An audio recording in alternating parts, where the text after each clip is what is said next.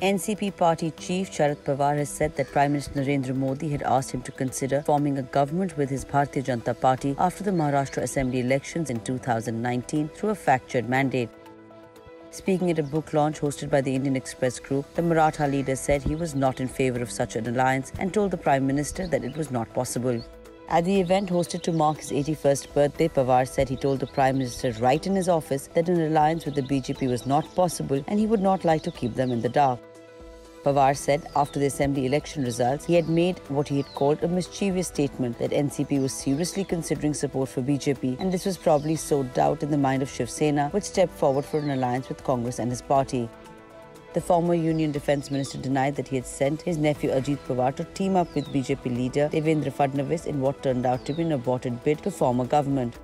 Pawar said if he had indeed sent Ajit Pawar to the BJP, then he would have not done an incomplete job.